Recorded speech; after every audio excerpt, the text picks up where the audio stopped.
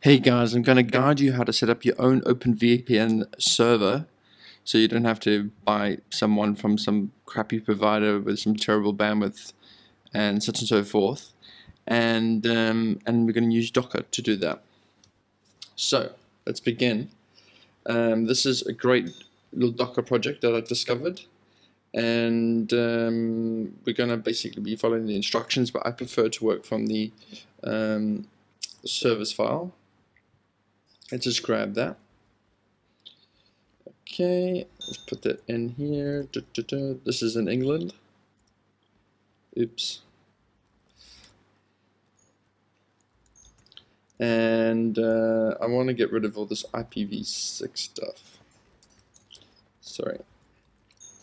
So CoreOS, for those who don't know what it is, it's basically quite a good operating system. It's a self-updating system. It's not very graceful. It just reboots. And what else is good about it? And you just basically run Docker images in it, and the rest of it is pretty limited. Okay, we want that. We don't need this IPv6 stuff. Just want to keep things simple. That should work. Yeah. Okay. Now, next thing we do is follow the instructions. So I thought this was actually just creating a directory, but actually it's creating a Docker volume here. So let me think.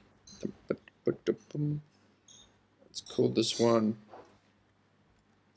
UK. Let's export that. And then let's follow these commands. So this sets up the volume, I believe. Oh, I probably want to change that to my VPN name.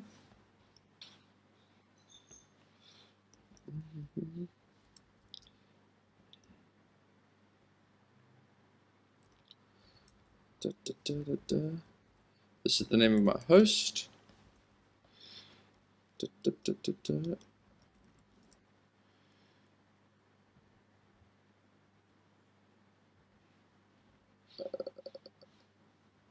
Yeah, I think I must have pressed enter there.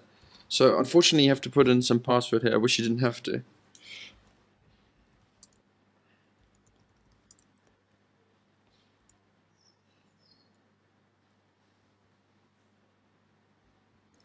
Okay, now we generate the key. So I found once I typed in the password, I didn't have to type it in. Oh no, you have to type it in again when you want to generate the individual OpenVPN client sort of configurations. And I prefer to not have a password when I generate those things. Okay, let it do its crypto magic.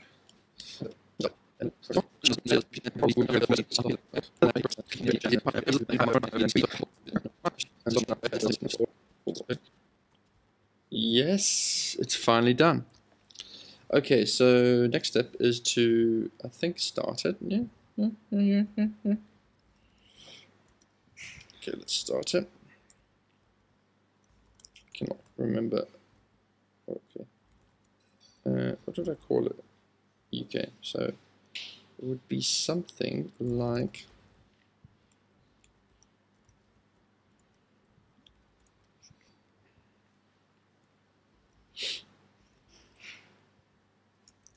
I hate typing these stuff out.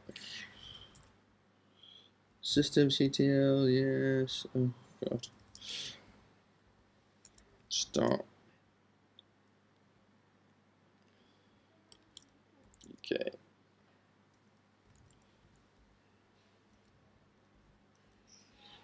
See what it's doing. Running the journal.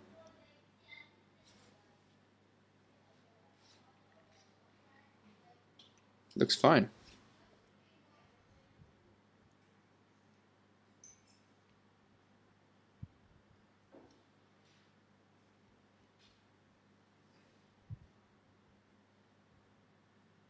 Not sure what that's about.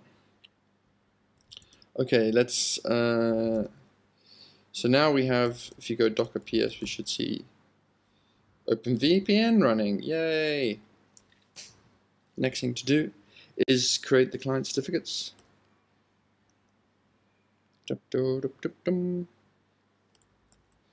Let's create one for my own machine, X1C3. No pass. Type in that password that we set. Great.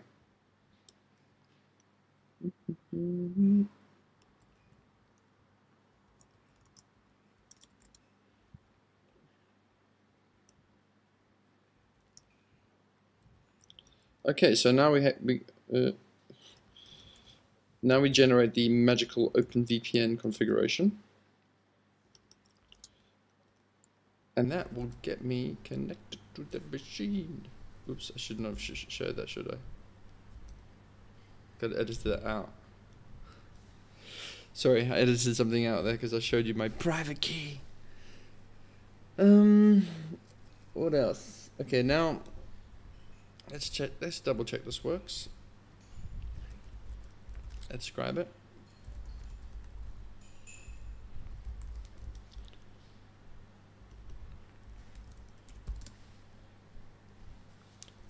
Let's use it.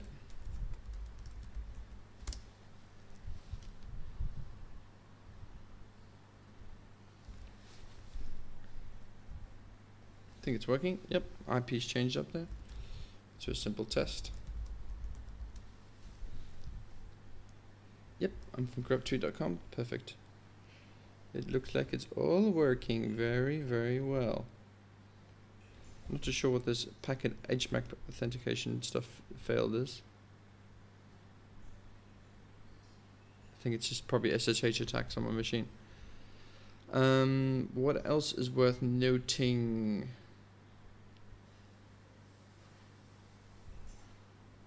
My mind has gone blank. Oh, okay. Finally.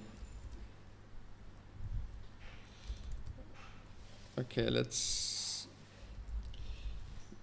enable this. The final test always is to make sure, especially with CoreOS, I mean, that your machine can handle a reboot. Let's try a reboot now. So on a reboot, for example, my grep service kicks in, and so should the OpenVPN services.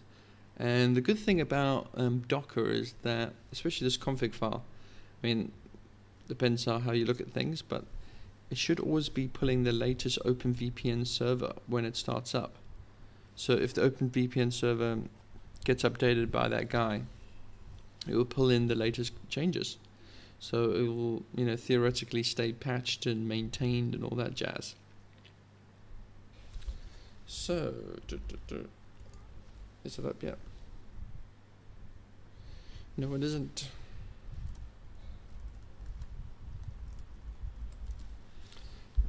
Oh, it is up.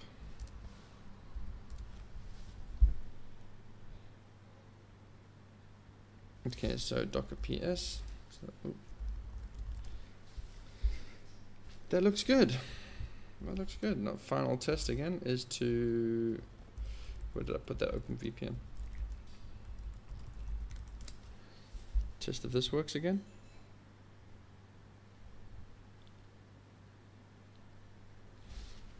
Cool.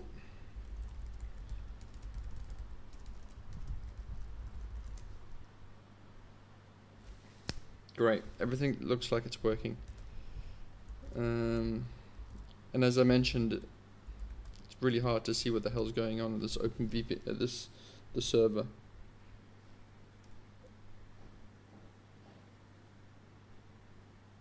All looks good though, I think. Okay, I hope that you found that useful. You know, that's how to set up an OpenVPN service.